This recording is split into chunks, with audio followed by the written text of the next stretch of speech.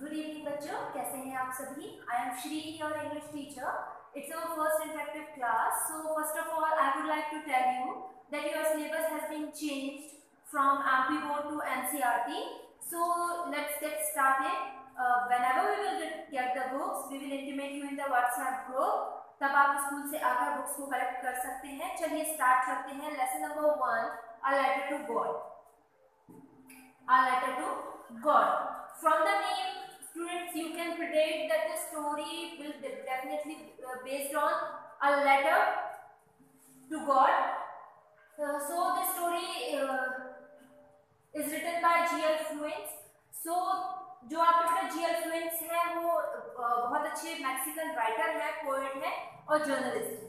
तो चलिए देखते हैं क्या है इस स्टोरी में.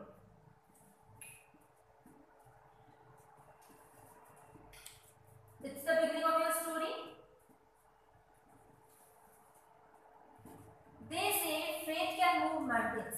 ऐसा कहा जाता है ना बच्चों कि अगर किसी चीज पे यकीन किया जाए तो आप पहाड़ों को भी हिला सकते हैं. बट लेकिन what should we put our faith in? लेकिन हम हमारा विश्वास रखें काहे में? This is the question this story delicately poses. यही जो क्वेश्चन है आपको पोएम में देखने को मिलेगा और इसका आंसर भी आपको यही इस चैप्टर में मिलेगा. Sorry, लैंचो is a farmer. तो ये जो स्टोरी है वो लैंचो पे बेस्ड है. लैंचो क्या है? एक फार्मर है, किसान है. Who rights a letter to God. जो क्या करता है, किसको लेटर लिखता है? गॉड को, भगवान को लेटर लिखता है. When his crops are dude. कब लिखता है? जब उसकी जो क्रॉप्स है, जो उसकी फसल है वो ड्यूड हो जाती है, खराब हो जाती है. क्यों खराब होती है वो हम आगे देखेंगे. क्यों उन्होंने लेटर भगवान को लिखा है हम वो भी देखेंगे. Asking for 100 pesos. अब जो बेटे यहाँ पे जो ये वर्ड आया ना पैसोस, ये जो है आपका लैटिन अमेरिका की मनी है. जैसे आप इंडिया में क्या चलता है, रुपए चलता है, तो वैसे ही लैटिन अमेरिका में जो चलता है, जो साउंड जो आपकी करेंसी है वो पैसोस है. तो वो लेटर लिखता है भगवान से, किस चीज के लिए? पैसोस के लिए, 100 pesos के लिए. क्यों? क्योंकि उसकी जो फसल है वो र्यून हो गई, खराब हो गई. Does लैंचोस letter reach God. क्या लैंचो का लेटर जो है वो भगवान के पास पहुंचेगा? Does God send him the money. क्या भगवान उन्हें पैसे भेजेगा? Think what your answers to this question. सोचिए कि आपके इसके ऊपर क्वेश्चंस क्या होते हैं. And guess how the story continue. तो सोचिए कि स्टोरी कंटिन्यू कैसे होगी, क्या होने वाला है स्टोरी में. Before you begin to read it, जैसे आप इसको पढ़ना शुरू करेंगे तो जैसे हमने इतनी कहानी पढ़ी कि वो भगवान से पैसे मांगता है, 100 pesos मांगता है. क्यों? क्योंकि उसकी जो खेती है वो खराब हो गई है. तो आपके और मेरे मन में सेम डाउट है कि होने क्या वाला है, कैसे कोई इंसान भगवान को लेटर लिख सकता है. सो चलिए देखते हैं कि कैसे जो लैंचो है वो आपका लेटर लिख रहा है.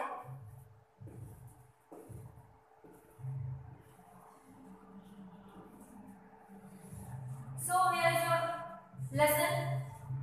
The house. अब ये घर के बारे में आपको बता रहा है.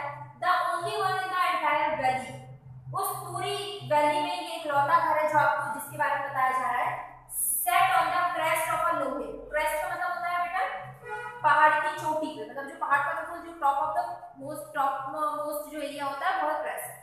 Set on the crest of a लो हिल. तो जो घर है वो उस पर है, कहां पर? पहाड़िया पर है. फ्रॉम दिस हाइट, उस हाइट से, किस हाइट से? जहां पे वो घर है.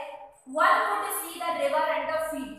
कोई भी क्या देख सकता है? रिवर देख सकता है, नदी को देख सकता है और फील्ड को देख सकता है. Fry corn. अभी जो मक्का है, मक्के के बारे में बात चल रही है. मक्का समझे, भुट्टे आते हैं तो जो उससे मक्का निकलता है. तो जो मक्का है वो कच्चा है, वो पका नहीं है.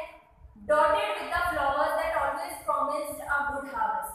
तो वो जो घर है बच्चों आपका, तो उस घर से जब आप देखेंगे तो आपको नदियां देखने को मिलेंगी, मक्के की फसल देखने को मिलेगी जिसमें छोटे छोटे फूल आए हुए हैं. और वो फूलों को देख के आप बिल्कुल अंदाजा लगा सकते हैं कि बहुत अच्छी फसल आने वाली है. The only thing the earth needed was a downpour or at least a shower. जो एक लौती चीज उस खेत को चाहिए, देखने में जो आपको अभी जो खेत दिख रहा है, जो एक लौती चीज आपको चाहिए वो क्या है? डाउनपोर, यानी आप समझ लीजिए बहुत सारी बरसात. और एटलीस्ट अ शावर, या तो बस हल्की बूंदाबांदी. तो आप थ्रू आउट द मॉर्निंग लैंचो. तो अब सुबह की बात है. लैंचो who news his field intimately, जो अपनी खेती को बहुत अच्छे तरीके से जानता है, अपने खेत को बहुत अच्छे तरीके से जानता है. had done nothing else but see the sky towards the northeast. तो जो लैंचो है वो और वो सिर्फ आसमान की तरफ देख रहा है और वो कुछ सोच रहा है।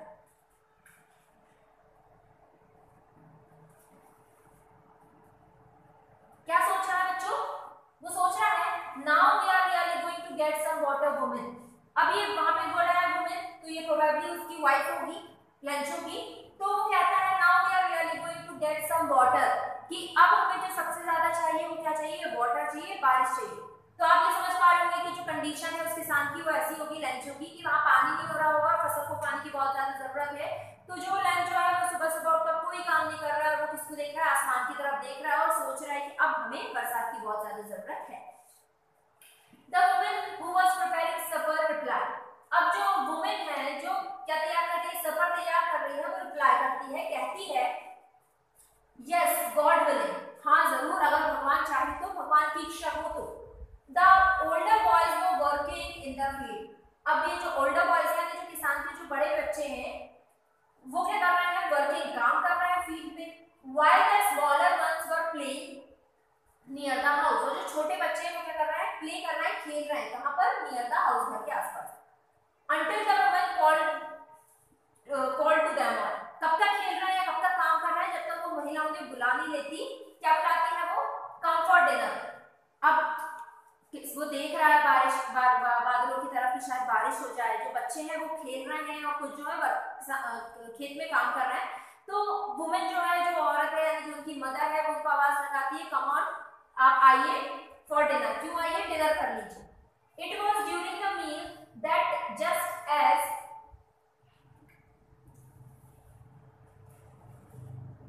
तो जैसे वो लोग खाने के लिए बैठते हैं, लेंचो हैड प्रेडिक्टेड, लेंचो ने जैसे प्रेडिक्ट किया है, लेंचो जैसा सोच रहा है कि शायद बरसात होगी। प्रेडिक्ट करने का मतलब होता है बेटा पहले से किसी चीज की सोच लेना, है ना? ऐसा मानते हैं ना कि आज शायद बारिश बहुत तेज होगी, तो ऐसे उसने प्रेडिक्शन किया है। Big drops of rain begin to fall. और वो जैसे ही वो डिनर करने बैठते हैं तो क्या देखते हैं कि बारिश की बड़ी बड़ी बूंदें जो है वो गिरना शुरू होती है, बिगन होती है, शुरू होती है। इन द नॉर्थ ईस्ट में huge mountain of clouds could be seen approaching. अब जब नॉर्थ ईस्ट की तरफ वो देखते हैं तो जो बादल है माउंटेन्स के ऊपर, mountains of clouds could be seen approaching, तो जो बादल है वो बहुत ज्यादा घने घने बादल है। जैसे आप देखते हैं ना वो काली बदली छाती है, तो वैसे ही बादल है, उनको देख के कोई भी अंदाजा लगा सकता है कि बहुत ज्यादा बारिश होने वाली है। The air was fresh. अब जब बारिश होने वाली होती है बच्चों, तो मौसम कैसा होता है?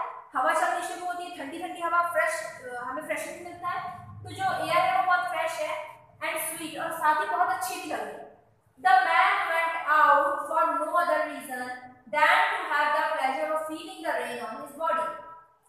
तो जो लेंचो है, the man है, जो लेंचो है, went out for no other reason, तो वो जैसे वो तो घर में बैठा होता है, वो क्या करता है? अपने घर से बाहर निकलता है। किस वजह से? उसकी इकलौती वजह क्या है? To have the pleasure of feeling the rain.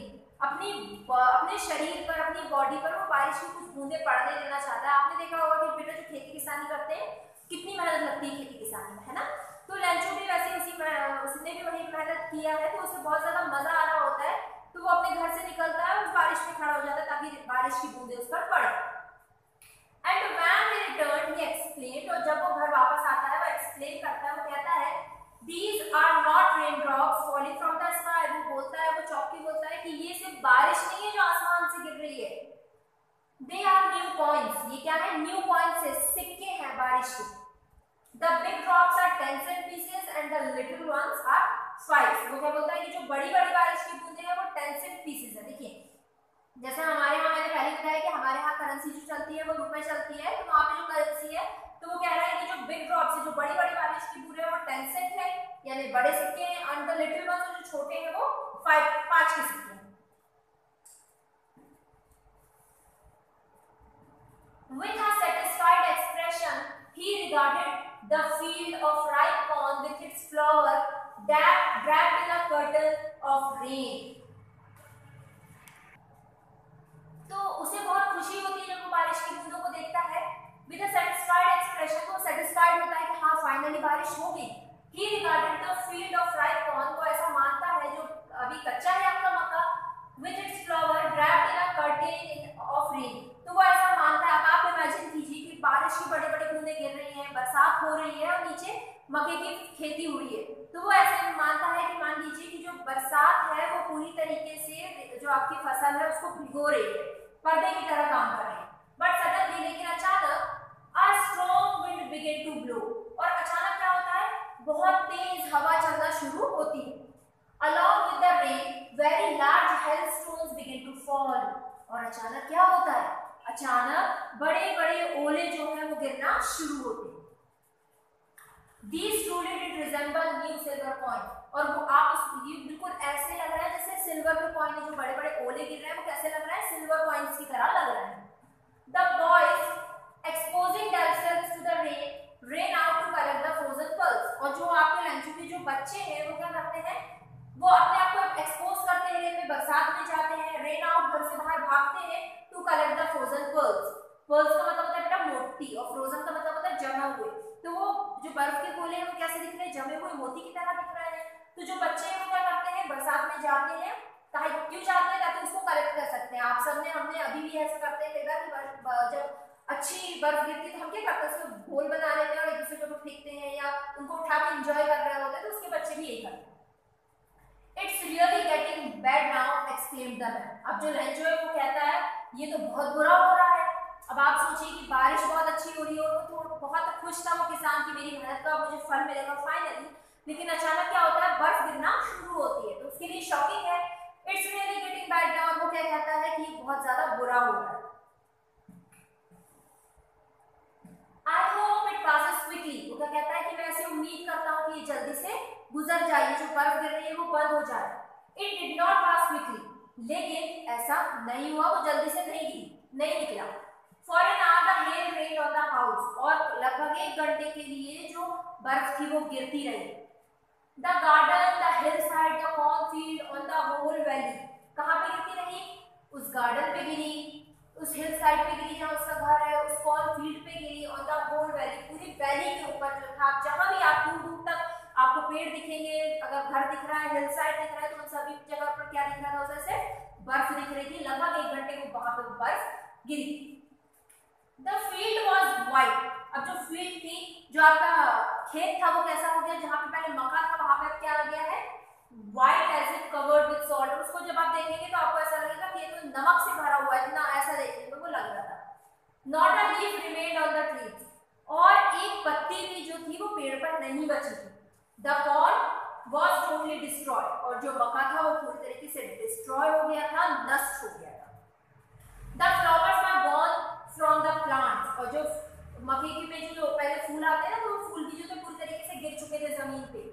Lencho soul was filled with sadness, और लेंचो की जो सोल थी, जो आत्मा थी, वो पूरी तरीके से दुखों से भर चुकी थी। अब आप इमेजिन कीजिए कि अगर हम इतनी मेहनत करें, आपके लिए तो ये ऐसा हुआ कि आपने साल भर पूरी परीक्षा की तैयारी करी और एट लास्ट ये हुआ कि आपके एग्जाम नहीं हुए, तो बहुत से बच्चों को बैड लगा था ना कि हमारा रिजल्ट जो था वो अब वैसा नहीं होगा जैसा हमने चाहा था। तो सेम जो है आपके किसके साथ हुआ, लेंचो के साथ हुआ, कि उसकी पूरी फसल जो थी वो खराब हो गई। When the storm had passed, अब जैसे ही जो स्टॉर्म है वो खत्म होता है, 1-1.5 घंटे के बाद जो बारिश है, जो तूफान है वो बंद होता है, he stood in the middle of the field and said to his son, अब वो बीचों बीच अपने खेत के जाता है और अपने सन से कहता है, a plague of locusts would